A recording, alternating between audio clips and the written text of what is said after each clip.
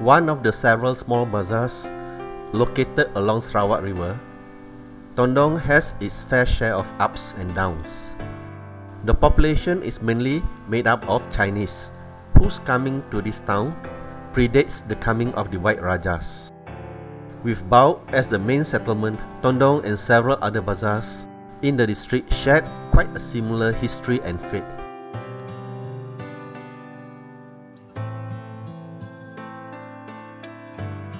Tondong is about 36 kilometers from downtown Kuching.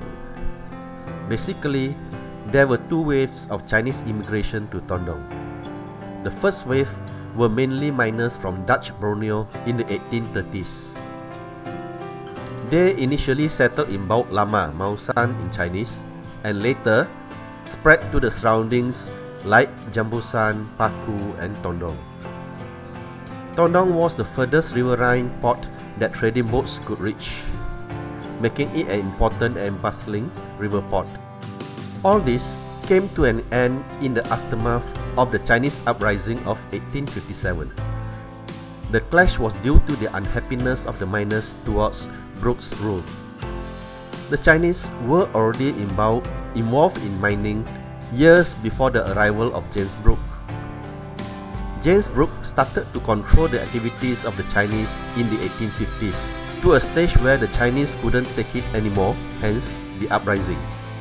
Led by Liu Shampang, on 18 February 1857, 600 Chinese miners marched to Tondong and from there sailed down to Kuching in an attempt to overthrow Brooke's government.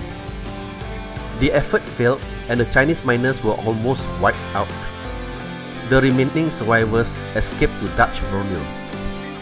In the aftermath, Tondong suffered and the whole population deserted the town in fear of persecution from the Brooke government. It took a few years before they returned in numbers to this area, when the second Raja, Charles Brooke, encouraged the Chinese to come. The second wave mainly came from China via Singapore and Kuching. 也是短廊区的甲必丹，我是在2019年受委任为短廊区的甲必丹。然后我自己算是在短廊这边是第3代。我本身是民多前了，是公屋了。公屋跟甲必丹已经做了差不多有10年了。哦，是的。是第3代了。第3代啊。第3代，我公屋是从中国过来，中国老婆。我的叔叔，我爸爸的弟弟呢，就在这里，在这里经营小商店了，他就过来帮忙，所以就延续到现在。我是第2代啊。我们这里居民的主要方言95%，大多数都是讲客家话。Now no longer important, this was where trading boats birthed in the old days.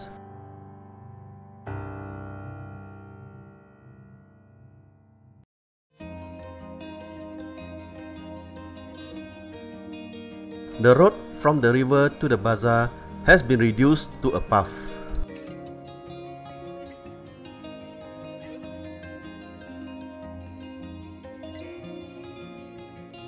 Small trading boats used to sail up to here.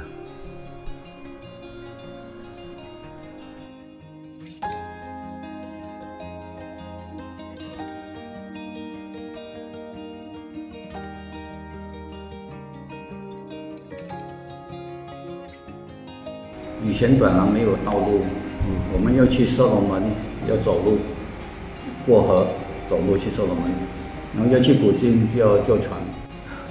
我们的交通全部是用沙叶河，用船。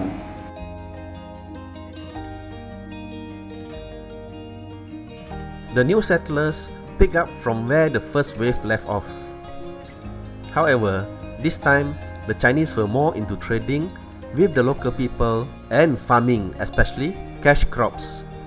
Among the first things the Chinese would do when they settled in a new place was to build a tapak kong temple, and this practice is unique to the Chinese of Southeast Asia. Chinese temple with the deity Tapak Kong overlooking the river. 那天大炮宫的香火以前是从泸沽那边拿过来的。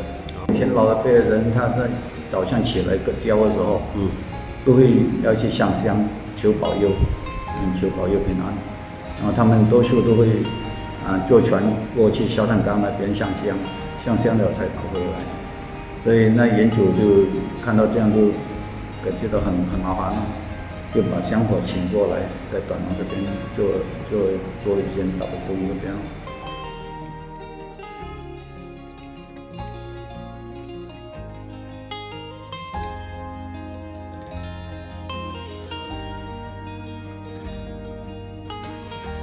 This particular temple looked towards another shrine that is nearer to the bazaar.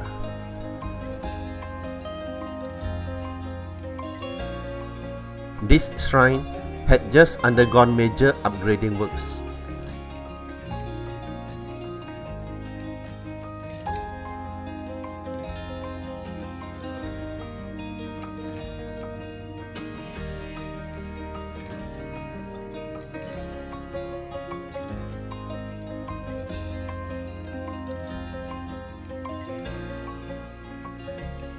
It also occupied a strategic location overlooking the Sarawak River.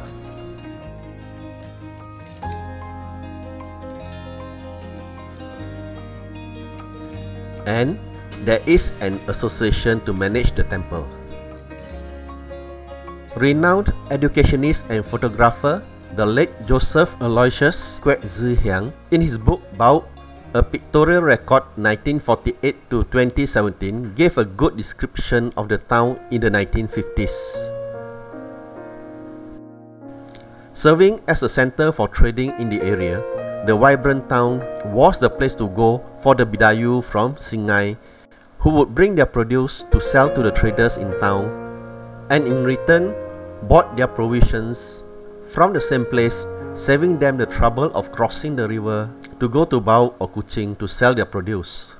He also mentioned that the 20 units of shop houses we see today were built in the early 1960s, replacing the old ones as seen in the photos here. Other than that, the Chinese were also involved in farming. Things were looking good then, despite the triple whammy of the Japanese occupation, confrontation, and the communist insurgency. Tondong was in the thick of action due to its proximity to Indonesia and was a black area during the communist insurgency, where in 1972, Johnny Lee, a local resident, was caught, tried in public, tortured and burnt alive by the insurgents in the town center on being accused of being a police informer. Ironically, after withstanding all these trials and tribulations successfully, the bazaar started to decline due to progress. This decline started when the Kuching-Bau road was completed, and river transportation was no longer important except for the people in town using perahu tambang to cross the river to go to Bau or Kuching.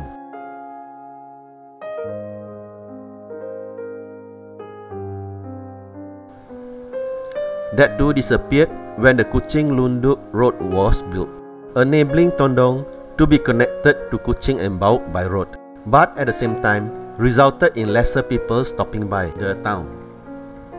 第一线的是各树胶，各树胶第二就是种胡椒，种了胡椒不是胡椒那时候行情不太好，那个胡椒有病，后来改成种那个狗狗啊，狗狗种了，狗狗种了，后来狗狗也是价钱不怎么样，他们去养鱼了，像我公公、我叔叔的，我家我爸爸去养鱼了。过后的时候，那时候我大概有10多20岁了，没有什么好做的，我就去下古镜厂了卸图啦，做那些烧焊的东西了。现在做我自己开了也是几十年了，到现在了也是30多年了。我自己在这里古镜开铁厂了，我本人是在这里住了，在这里出世的啦。我是现在是开着餐厅，自己的店，咖啡店。以前我公公也是开咖啡店的。With the unstable prices of agriculture produce and lesser people stopping by, very few shops remained open for business.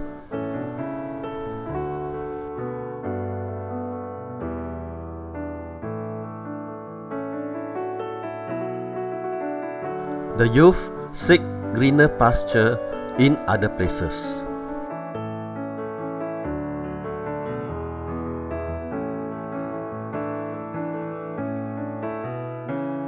So what does the future holds for Tondong?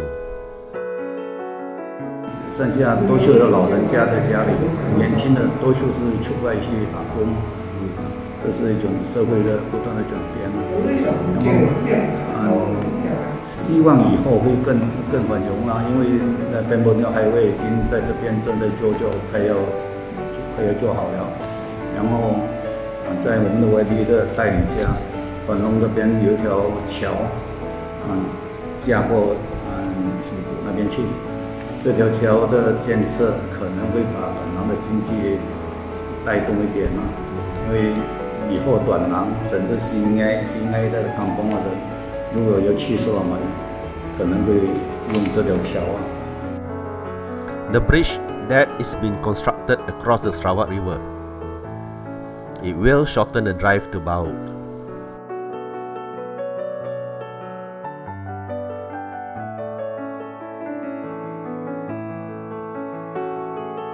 A new township, Wan Singai, has sprouted about 500 meters from the old bazaar. In the blueprint for Baut district, many development projects are being planned. Tondong Waterfront, Tondong Ridge, and many commercial, residential, and tourism projects are being planned.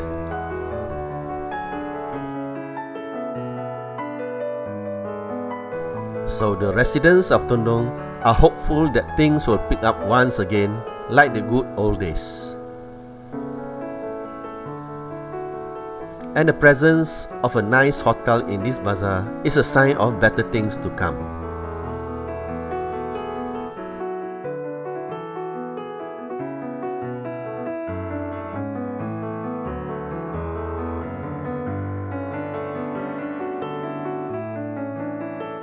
Thank you for watching.